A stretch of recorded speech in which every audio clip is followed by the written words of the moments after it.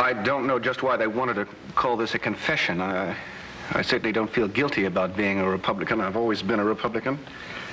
My father is, his father was. The whole family is a Republican family.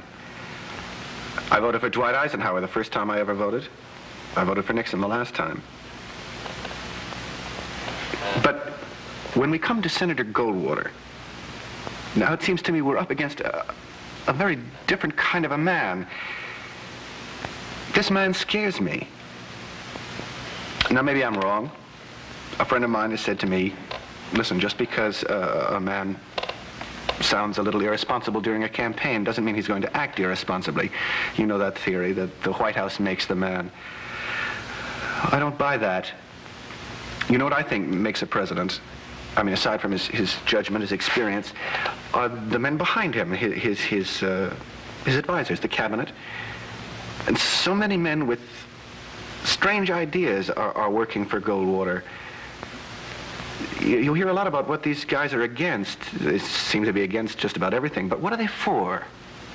The hardest thing for me about this whole campaign is to sort out one Goldwater statement from another. A reporter will go to Senator Goldwater and he'll say, Senator, on such and such a day you said, and I quote, blah, blah, blah, whatever it is, end quote. And then Goldwater says, well, I wouldn't put it that way. I can't follow that. Was he serious when he did put it that way? Is he serious when he says he wouldn't put it that way? I just don't get it. A president ought to mean what he says. President Johnson, now, Johnson at least is talking about facts.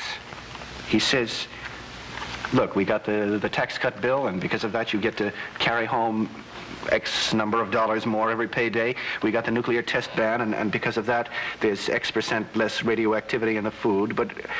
But Goldwater, often you can't, I can't figure out just what Goldwater means by the things she says. I read now where he says, a craven fear of death is sweeping across America.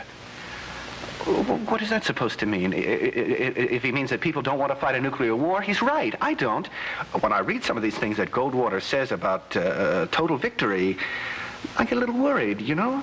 I wish I was as sure that Goldwater is against war as I am that he's against some of these other things. I wish I could believe that he has the imagination to be able to just shut his eyes and picture what this country would look like after a nuclear war.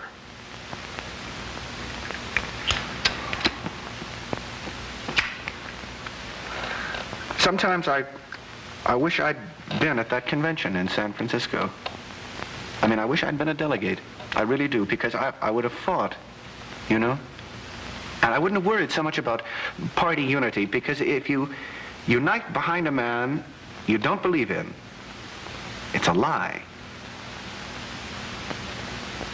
I tell you, those people who got control of that convention, who are they? I mean, when the head of the Ku Klux Klan, when all these weird groups come out in favor of the candidate of my party, either they're not Republicans or I'm not.